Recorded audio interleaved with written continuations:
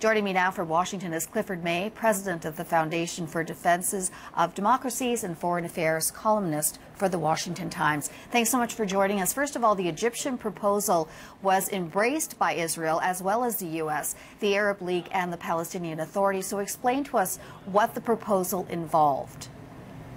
Well, it's a ceasefire. It didn't involve much. It essentially said, you don't fire against us, we won't fire against you. The Israelis, as I understand it, had accepted it as of 9 a.m. this morning, their time. They waited till 3 p.m., and at that point, almost 50 rockets had been fired during the day. And they said, I guess the Hamas decision is not to have a ceasefire with no other conditions, so we'll go back to reprisals. And now you have an exchange of fire again. And Israel, this will last, we don't know how long. Yeah, Israel accepted the Egyptian initiative, but the unilateral ceasefire fell apart as the rockets from Gaza continued to fly into Israel. So Hamas says they will continue to bombard until their conditions are met. What are those conditions? They have a whole long list of conditions. They want prisoners released. They want Egypt to open up various border crossings. They have a whole list of conditions.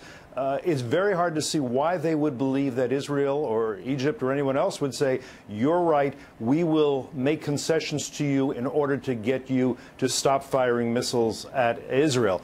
Israel has been doing very well with their Iron Dome anti-missile defense system in knocking out the worst missiles. And as a result, Israelis have not been killed. I was there a few days ago.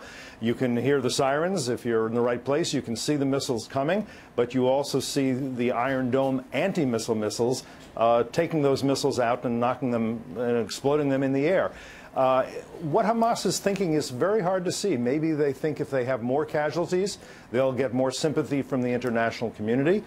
But why they think they have the power to say, we will stop only if you make concessions to us, we will make no concessions to you, this is a bit of a mystery right now. Even the Palestinian Authority, Mahmoud Abbas, the president of that, has been urging them to take the offer on the table and to stop firing missiles and accept a truce, not a peace settlement, just a truce, because Hamas is getting hurt, and people in Gaza who may not want this are getting hurt, and they're getting hurt worse than the Israelis are. There should be no question about that. U.S. Secretary of State John Kerry accuses Hamas of playing politics.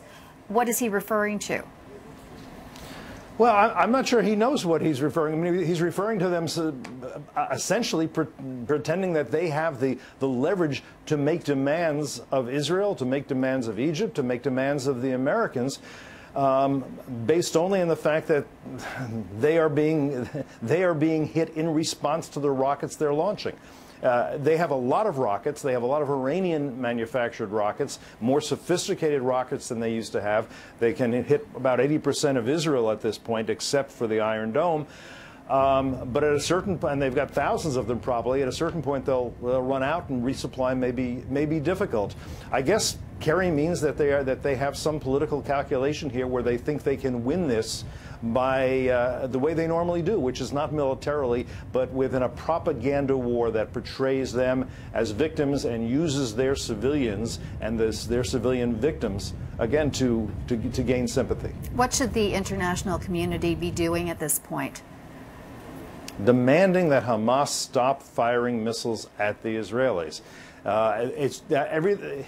Anything else is very hard. Is not going to be very useful at this point.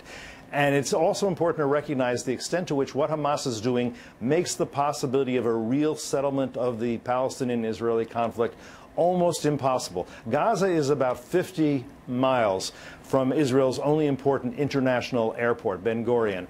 They are lobbing missiles at Ben Gurion Airport. If Israel were to pull all of its troops out of the West Bank, that would mean that missiles could be fired by Hamas, assuming it would be there, from 5 miles away. That would be I do not see how the Israelis can think about that.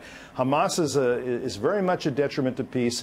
It's a Muslim Brotherhood organization. It's a terrorist organization. It is recognized internationally as such. It is a jihadist organization. One thing that strikes me is that with all the march of jihadism going on in Syria and Iraq and other places, perhaps Hamas feels that it can't sit back in a truce. It has to show that it is fighting and that it is part of this struggle. If so, it is doing tremendous damage to itself, to people in Gaza, and to the Palestinian cause in any intelligent way that it might be interpreted. All right, Clifford May, president of the Foundation for the Defense of Democracies. Always a pleasure to have you on the program. Thanks so much for this.